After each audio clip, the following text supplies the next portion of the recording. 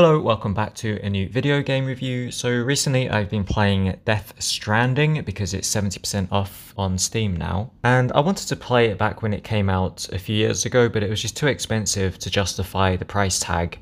And the game didn't really look like my cup of tea, so I didn't get to play the game up until now. And I'm kind of glad that I waited for the 70% price drop, because without the discount, I don't really feel like it would have been worth the money. So the game is kind of weird, and I've got a lot of problems with the gameplay in general. If I had to simply describe what kind of game this is, imagine you're an Amazon delivery person and you've got items to deliver. You just carry cargo and boxes from point A to point B, and that is almost 80% of the gameplay. I can't think of any other game that has this kind of gameplay. I have to say the gameplay is very unique. And you know, there's a saying that goes, if no one else is doing it, it might be because it's not a very good idea. And I think it takes a special kind of person to actually enjoy the gameplay in Death Stranding. So apart from carrying boxes from point A to point B, what else do you do? There is some combat and there are some enemy types in the game. And there are quite a lot of challenges that get in your way, preventing you from traveling from point A to point B really easily. If it was just like walking down a road,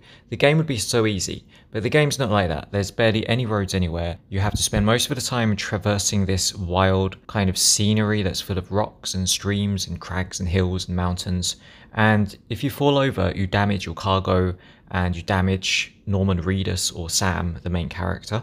And sometimes the game can get extremely frustrating. I reckon the gameplay falls between either very boring and tedious, and then at times extremely annoying and frustrating. The game can get very annoying when you're trying to get to your destination. You've got all this cargo you need to deliver, and you've got to get over rocks and climb over streams and avoid enemies to prevent your cargo from getting damaged. And you get some pretty nifty tools to help you traverse over the landscape. You get a ladder and you get a rope and you get some repair kits and food items and other things to help you along the way. Placing the ladders and the ropes can be quite fun. I really enjoy the physics. And the few enemy types in the game, well, basically there's two types of enemies. There are these kind of invisible ghost things that you either crouch and hold your breath to sneak around, or you have these grenades you can throw at them, then they kind of explode in this red flash.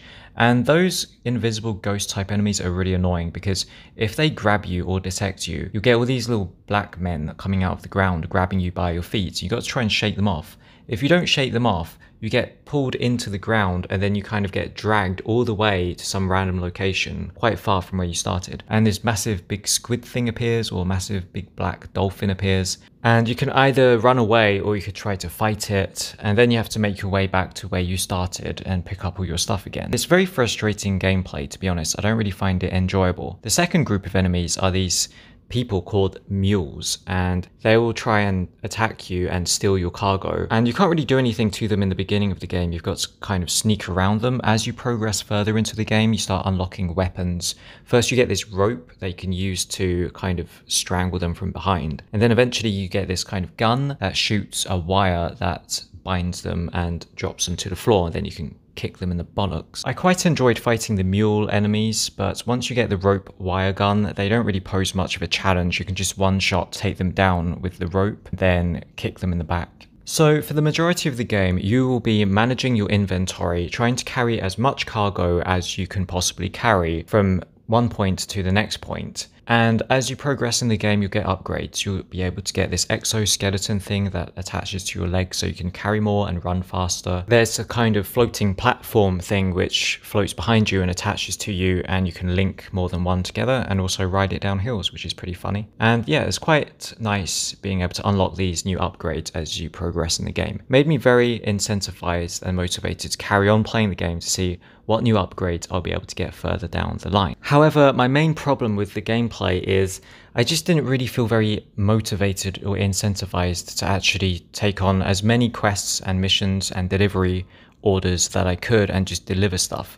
The actual gameplay is not fun, it's not really enjoyable, it's kind of stressful and annoying. All you're doing for the most part is running. You're holding down the mouse buttons to keep balance. You're trying to avoid obstacles, you're trying to get over things, and it's just like a running simulator.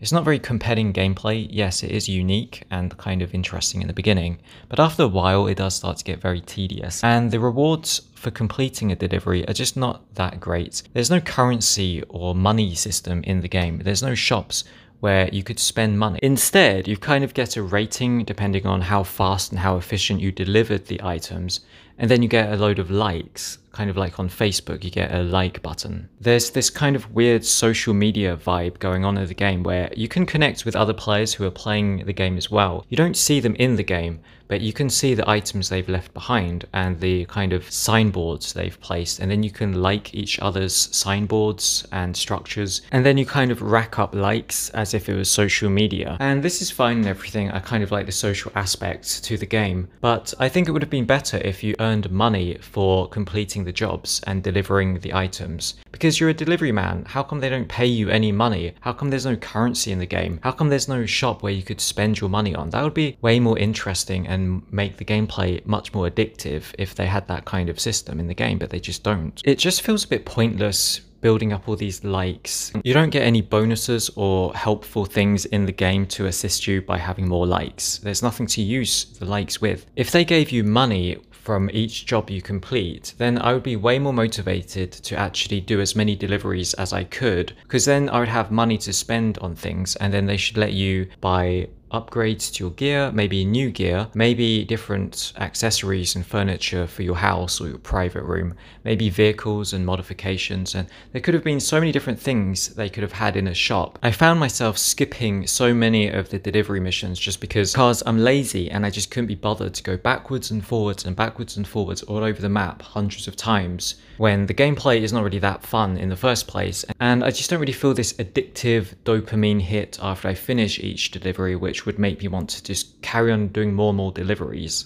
I just think it would be so cool if you could build a house anywhere in the game, place it wherever you want, maybe your favorite location in the game, put a house there, and then you would earn money to furnish the house and upgrade the house, and then add more items to it. That would have been really fun. Now, maybe I'm asking too much, and maybe this could be an idea for Death Stranding 2, but wouldn't it be cool if this game was an MMO? It already kind of is an MMO because you're connected with the other players. You just can't see them. They're kind of like invisible ghosts.